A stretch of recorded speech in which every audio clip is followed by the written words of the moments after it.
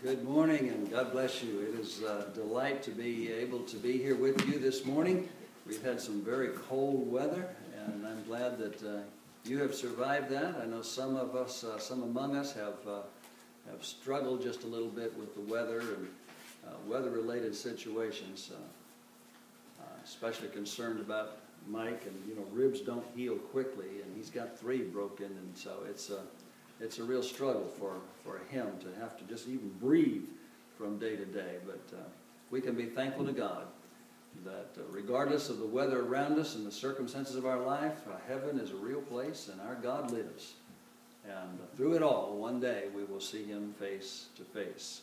What a joy it is to be able to be together in the name of Jesus, to think about our God, to praise Him, to study His Word, to sing songs of praise, to eat this supper, to give from our hearts that which He has blessed us with. So let's turn to God's Word and let's see what we can learn today that might be of some encouragement to us as we try to live for Jesus for the rest of this week. We were reading in Luke chapter 10, and Jesus asked the young lawyer, "What's written in the law? How do you read?" Jesus had been tempted by that man. The man was, "Well, what must I do to inherit eternal life?"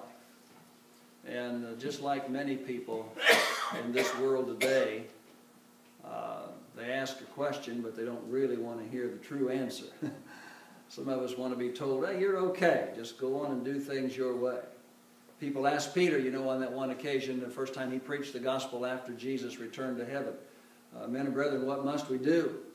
And when people ask that question today, some folks like to give the answer, "Well, just don't, just believe and just love and just be nice and you'll be okay." Peter gave an answer that many people today don't want to hear. I think maybe the answer that Jesus gave to that young man falls into that category as well. Because how do you read?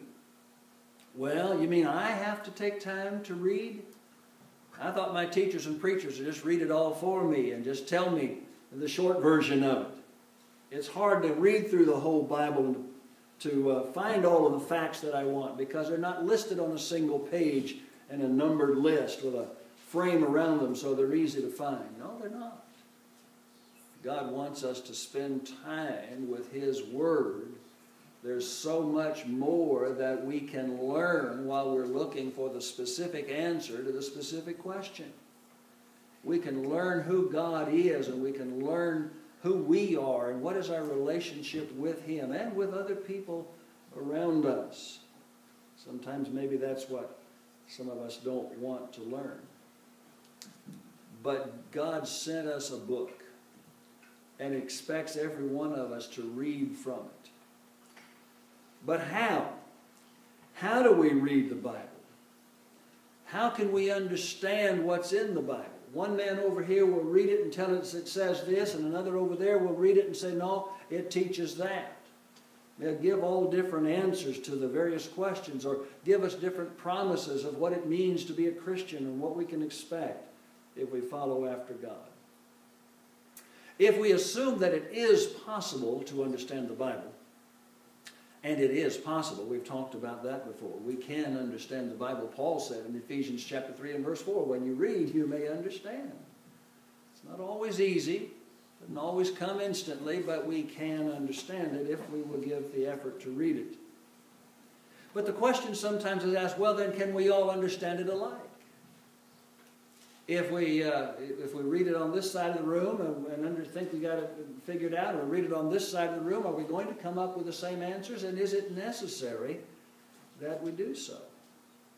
Well, many have concluded that it's not necessary and it's not possible for everybody to read the Bible and get the same thing from it. And so they come up with the idea and with the doctrine that one faith is as good as another. But the whole Bible teaches on practically every page that that's not the truth. So our conclusion is false. There must be something wrong with our reasoning. The confusion that comes from that kind of thinking is not from God. God is not the author of confusion. God is the author of peace, as in all the churches of the saints. Paul, when he wrote to the church in Corinth and put these words in what we call chapter 14 and verse 33, said that in every church down the road, the same doctrine is preached, the same facts are understood, the same responsibility is known from reading the one book that God gave to us. But we don't see that situation in the world today. Why is it? Is there something wrong with the book? The book hasn't changed. It's the same book it was when Paul and Peter and the others were writing it. It's the same book that the world knew 100 years after the death of Jesus. 1,000 years, 2,000 years. We've still got the same book. Oh, it's been translated into numerous different languages and several times. So that all the translations don't read word for word exactly the same, but that's a simple fact of a result simply of the fact that men speak different languages, and that all of our languages are living languages, and they change from time to time. And if you don't think that's true, if you're younger, just sit down with your grandfather and listen to how crazy that old man sounds. And if you're grandpa, sit down with the kids and think, what in the world is this world coming to? You know? Because the language changes. And people use terms differently or use completely different terms to refer to the same thing. So it's right that we should have modern translations of the Scriptures. But of course they must be accurate translations of what's there. And when they are, we've got the same book that we've always had. Can we all understand the Bible alike? The truth of the matter is that if you understand the Bible and if I understand the Bible, we understand it alike. Because the Bible is just one book. It just says one thing on the page. How we understand it is in our own minds. And so, at the heart of the matter is the question of how do I read the Bible? How do I interpret what I'm looking at on the page? How am I supposed to assemble these words into the message that was intended by the original author, which, of course, is God, not the person who put pen to paper.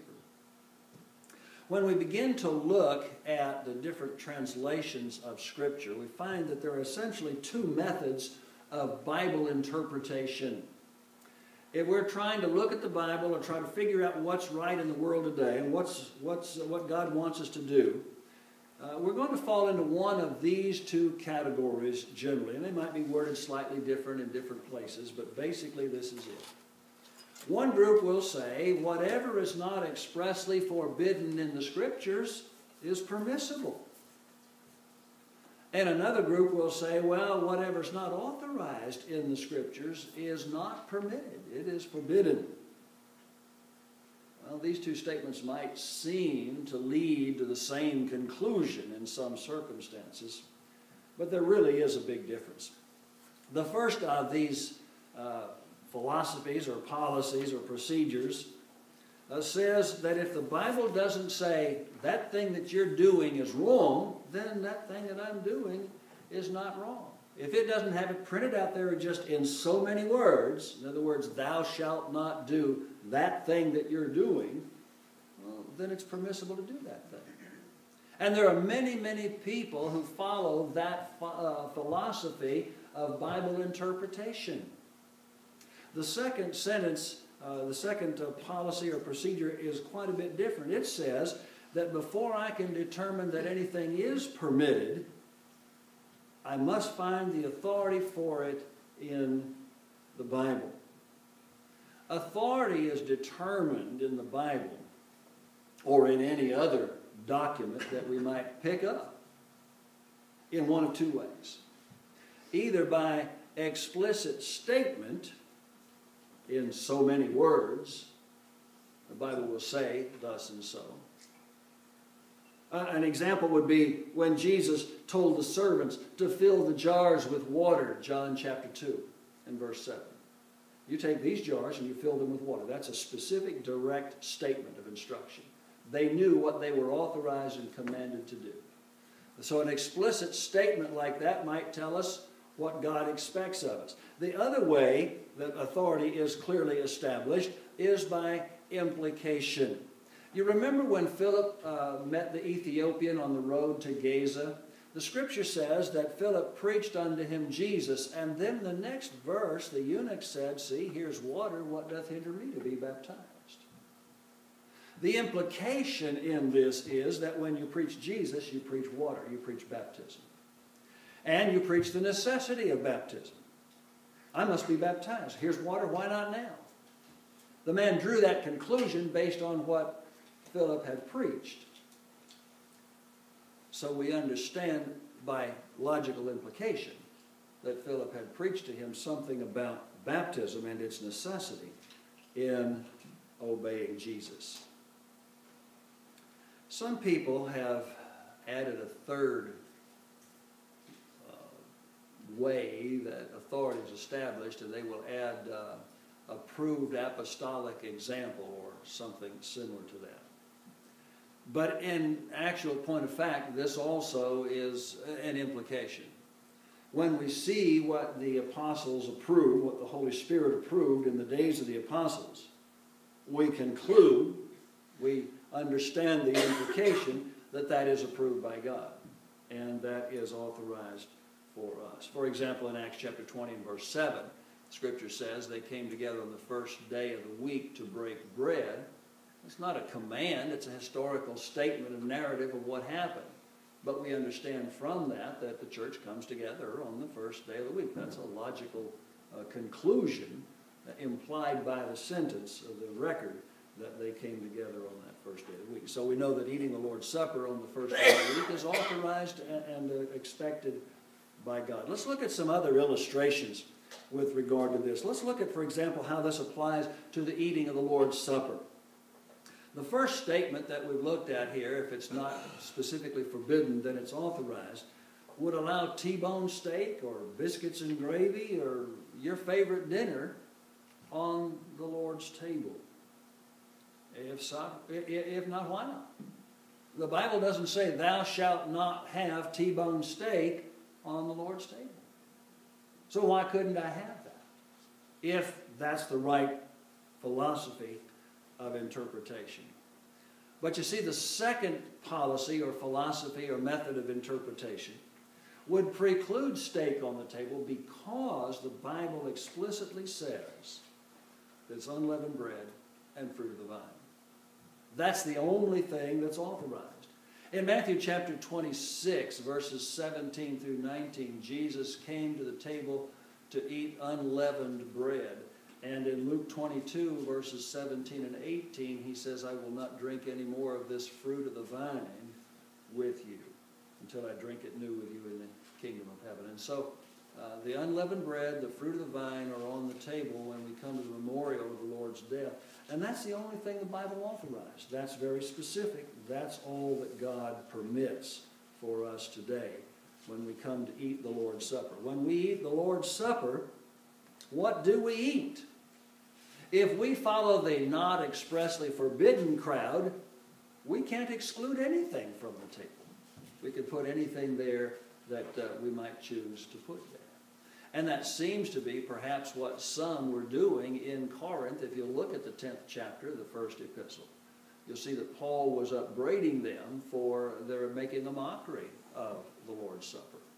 Each one bringing his own supper and making a difference between people, those that had plenty and those that had little. Just do it the way God said do it. Do what is authorized. That's what the Bible shows as the way that the Bible is supposed to be interpreted. Let's look at the same question with regard to baptism. How do you read the Bible with regard to baptism? It's the practice of the Church of Christ to baptize, that is, to immerse in water, only those people who have confessed their belief in Jesus as the Son of God, and for the purpose of seeing their sins washed away by the mercy of God and being added to the Lord's church. How do we know whether this is a right or a wrong practice? Most of the religious world, and frankly in later years, in recent years, even some among us say, well, that's just our tradition. We just do that way because that's the way we've always done it. One church does it one way, another church does it another way. Who can tell which is right? They're probably all right. That's the thinking of many people, even unfortunately some among us. But the not expressly forbidden group would permit the sprinkling of infants. The Bible doesn't say don't. The baptizing of unbelievers. It doesn't matter what you believe, let's just get you baptized. There's a religious group out in Utah that does that. It's headquartered in Utah. They're all over the world. But they don't care whether you believe or not. They're going to get you baptized. There are some people among us who seem to think the most important thing is getting in the water, being baptized. Whether you believe or not, we'll take care of that later, I guess.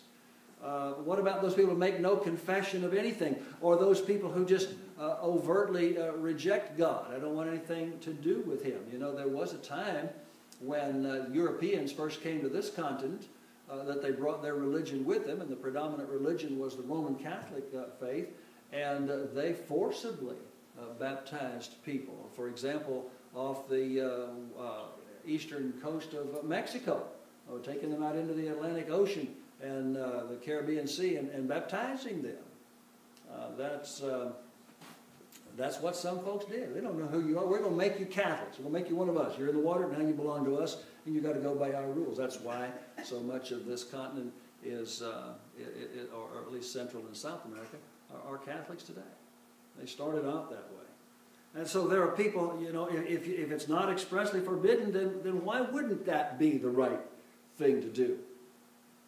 Salvation and church membership would be open to anybody and everybody who wanted to claim it, or maybe even forced upon those who didn't want it, regardless of age, knowledge, faith, practice, or anything else. And all this would be so because the Bible does not specifically say in so many words, thou shalt not do any of these things. Can you see the confusion and the disorganization and the disunity that would exist from that kind of an approach to studying the Bible? But the Bible does say, he that believeth and is baptized shall be saved. Mark 16 and verse number 16. Prior confession of faith is mandatory, as we learn in other passages of Scripture. You don't find all the truth on any one thing in any one verse of Scripture. And we learn when we look at Romans chapter 10 and verse 10 that with the heart man believeth unto salvation, with the mouth confession is made unto salvation. In Acts chapter 8, verses 37 and 38, the eunuch said, see, here's water. What doth hinder me to be baptized? They went down in the water. Both Philip said, if you believe, you may. And the man said, I believe that Jesus Christ is the Son of God. And they went down in the water, both Philip and the eunuch, and he baptized him. And he went on, and they went on his way rejoicing. So the confession of Christ is certainly mandatory and necessary. But who is baptized? Why are they baptized? Under what conditions are they baptized? They're all spelled out in the Scriptures. We know from reading what's on the page and reasoning correctly, that is, drawing logical implications, recognizing explicit statements, we know what God requires of us, what God authorized. Any other doctrine, any other practice regarding baptism would cheapen salvation. Anybody can have it for any reason, doesn't make any difference what you think about Jesus. Would make the church unnecessary in the first place, and indeed negate the entire message of the entire Bible. The Bible means nothing if it isn't a guidebook, an instruction book on how we are to please God in this world. Let's make some more common local applications, pertinent applications to today's situation in the church. How do you read the Bible regarding music for worship? Does God in the Bible authorize the use of man-made mechanical instruments of music in the worship of God? Most of the religious world uses various kinds of instruments of music. But if we're going to answer that question, our answer must be, well, we have to read it on this question the same way we read it on any other question, the Lord's Supper, baptism, and other things. If it's true that whatever is not expressly forbidden is permissible, then we can offer and worship any kind of instrumental music that we want to, or we can choose not to do so. We can use pianos, organs, drums, stringed instruments, woodwinds, humming, whistling, singing, stomping the feet, clapping the hands, or any other thing to accompany our music, our singing, if it's not expressly forbidden, if that's the right way to approach the Bible. If, on the other hand, it's true that whatever is not authorized by Scripture is not permitted, then we can confidently expect to please God and escape punishment only if we offer what the New Testament authorizes. When we come together to worship God, we understand that God authorizes us to eat the Lord's Supper. Acts 20 and verse 7 already noticed. That God authorizes us to study the Bible. Acts 2 and verse 42, Acts 20 and verse 7. Paul came and he preached the Bible to them. In Acts 2 and verse 42, they continued steadfastly in the apostles' doctrine. In Acts chapter 21 and verse 5, the church prays together. In Ephesians 5:19, we sing together. And in Acts 4, they were giving from what they had, giving liberally for the benefit of others who needed it more than the givers did. God has specifically told us what we are to do when the church comes together, how the church is to worship Him. And worship means to show adoration and praise and gratitude and glory to God. The specific word literally means to kiss the hand toward God, to show our love and respect to Him. How do we do that? We do that in the ways that He has authorized. Another issue among us today is the clapping of hands. How do you read the Bible with regard to clapping as worship to God? Well, you know, I guess you'd have to read it the same way you read it with regard to the instrument of music. What worships God? Exactly and only what God authorizes, what God has told us worships Him. Would you be really pleased if you got a good example right here just popped into my head. Jack needs a new car. I talked to him the other day. I said, "You're going to get one just like you had?" He said, "Just like I had. It was a good car, fit me well." So, you know, let's say, who's in the car business? Let's say Jeff's in the car business over here, and Jeff's got a car. Jack just loved to say of this car, and it happens to be my Dodge pickup truck. You know, I like my truck. That's not what Jack wants. Jack says, "I want that," what was the name of that thing you had? "I want that car that I had." And, you know, you give him something else, and you think, "Hey, I'm doing a great thing. I'm giving him this because this is what I've got. Make you a great deal on it. How about for free? I'll just hand it to you." That's a good thing for you to do, but it's not what he wanted. It doesn't please him. He might find a use for it. Probably go out and sell it to something a little more drivable. But it's not what he wanted. Wouldn't we please our neighbor, brother, sister, husband, wife, children, parents, by giving them what they wanted if it was at all possible? And, you know, not a danger to them. Sometimes kids want things they got no business having. Sometimes parents do too, as far as that's concerned. But don't we please people by giving them what they want? Shouldn't we do the same thing with God?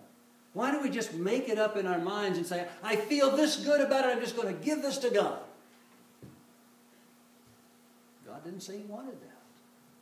He told us exactly what He wanted. And if He ever wants anything more, I suppose He'll come down and tell us that He wants something more or something different. But He hasn't done that. Another issue among us is with regard to so-called praise teams.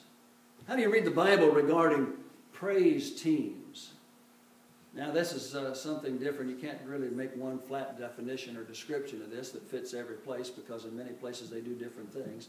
But typically I'm talking about a situation in which you've got a group of people, sometimes 2 or 3, maybe as many as a dozen or more, depending on the size of the church, standing up in front, usually most of them with individual microphones, and they are singing and leading the church in singing. And if you've ever seen any of them do this, they're usually doing it in a very animated sort of a way. They're, dipping and diving and dancing around and trying to get the people wound up with their singing, just like you might see at a rock concert someplace.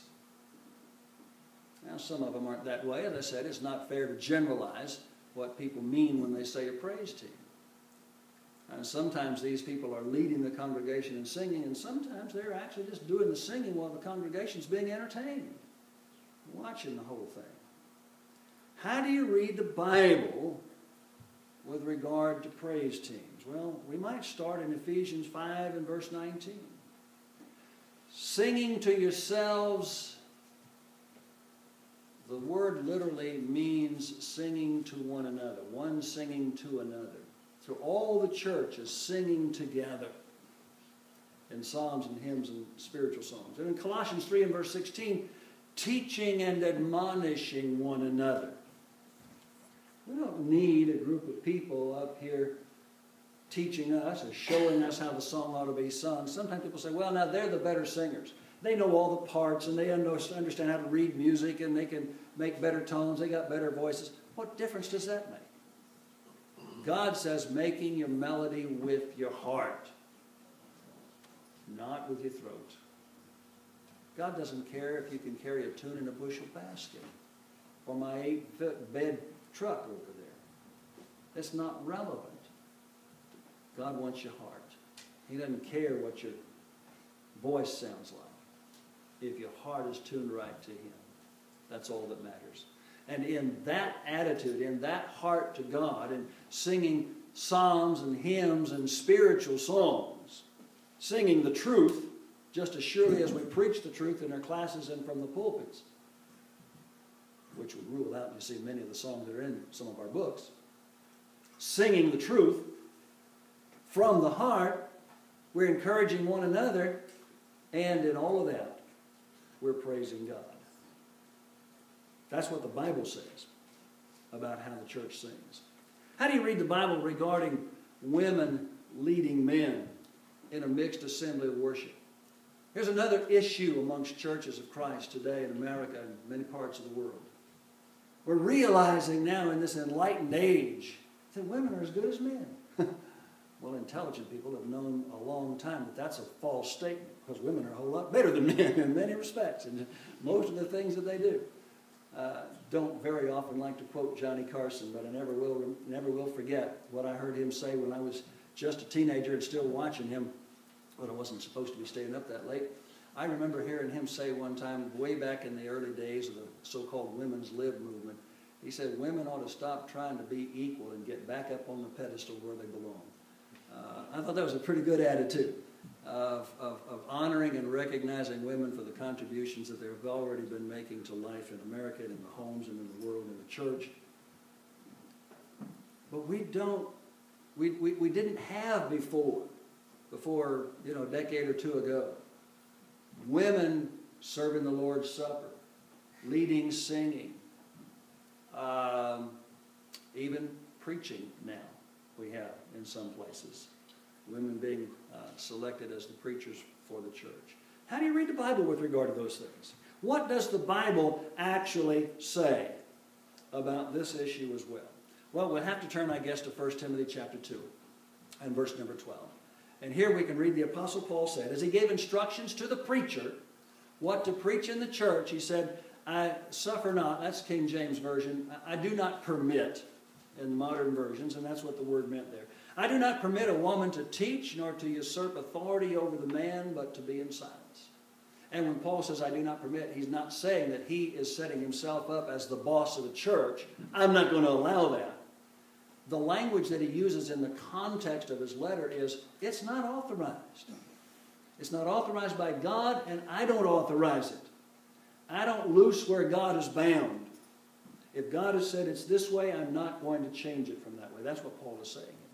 And so what God has said, what Paul is endorsing, and what he's instructing Timothy to instruct the church is that women do not teach over a man, or do not, the King James says usurp authority. If you have an English translation that says have authority, you've got the right translation. Again, the King James Version was translated years ago, the English language, a living language, and some of the words change. Sometimes people say, well, they didn't usurp it here. They didn't steal it away. We gave the women that authority. You don't have the authority to give the women that position. Women aren't supposed to have that position. But to be in silence doesn't mean that they sit like a piece of furniture. It means with regard to leadership, women are not involved. Women are not standing up and leading the church in worship, teaching, and training the men. That's what the Bible says about it.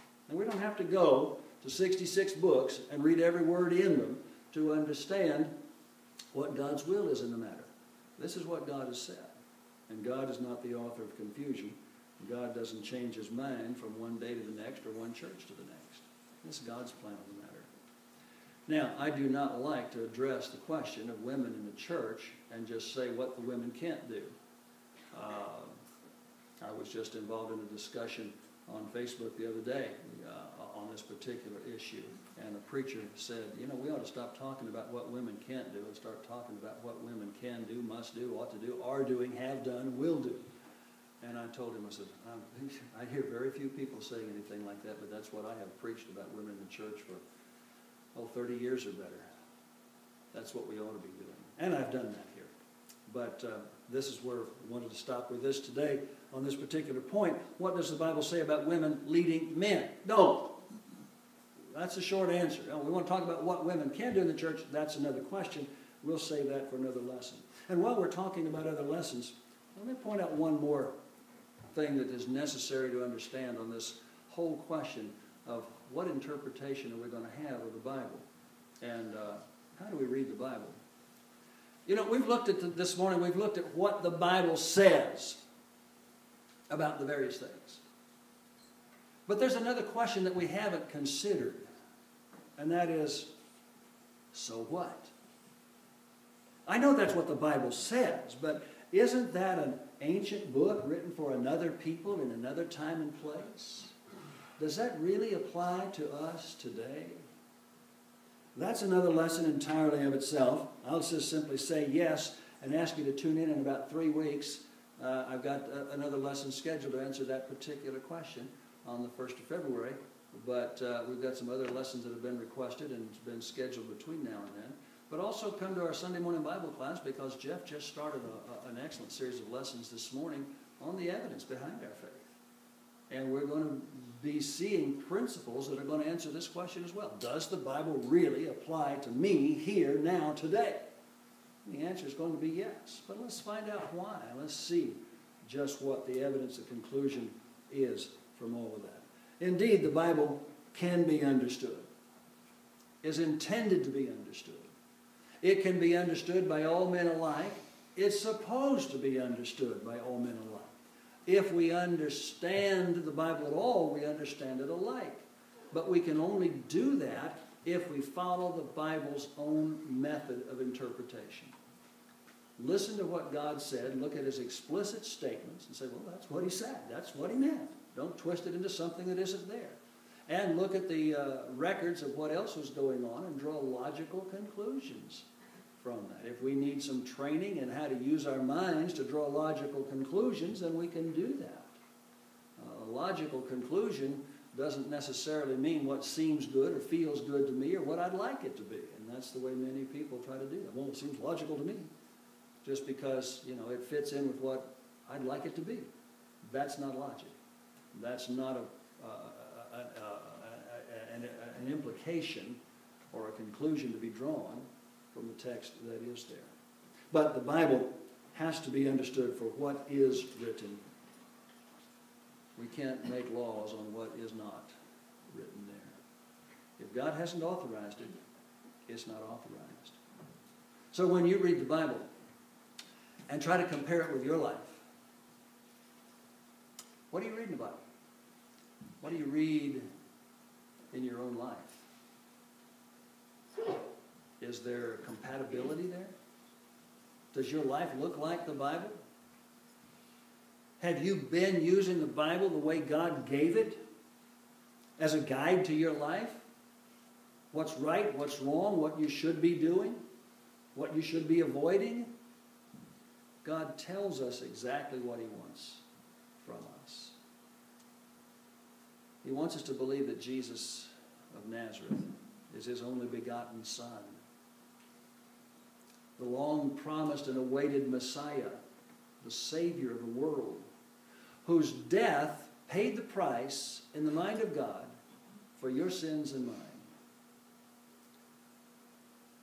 So that God, through His mercy, will look upon you and me as people who have no sin, righteous before God, sin-free, but only if we follow Jesus, walk in His steps, do what He instructed, please God by learning what should I do about Jesus. We mentioned twice already today, people were asking the apostles and the preachers, what must I do? Why can't I do this? What did God give an answer to that? What must I do? Repent and be baptized, every one of you, in the name of Jesus Christ, for the remission of sins, and you shall receive the gift of the Holy Spirit. That was Peter's answer in Acts chapter 2. What shall I do to be saved? The Philippian jailer asked Paul and Silas. And they said, believe in the Lord Jesus Christ. Many people like to stop right there with verse 31 in Acts chapter 16. That's not where Paul stopped. That's not where Luke stopped in his record of what they discussed and what they did. They went on to do the same thing Philip did, preached unto him Jesus.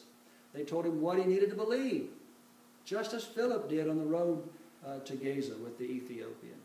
And when he heard what to do to believe, he washed his stripes and was baptized, he and all his straightway. Immediately, right then, the same hour of the night. That should be our response to God. There is a God in heaven. The Bible is His book. A judgment day is coming. Heaven and hell are real places. And you are going to be forever conscious and alert in one or the other. In exquisite bliss and joy and peace and rest with Almighty God, or in unmentionable, indescribable suffering, pain, and torment in the fires of hell with Satan. And it all depends on how you respond to God's Word. Become a Christian. Be baptized into Jesus Christ and be added to His church. And then go on the rest of your life walking in the light as God Himself is in the light. 1 John chapter 1 and verse 7. And if you haven't been doing that, there's never going to be a better time to start than right now. Nor a better place than right here among people who love God and love you. And if you need to repent from your sins, if you need to get right with God, why don't you come forward right now and let us know while we stand and sing.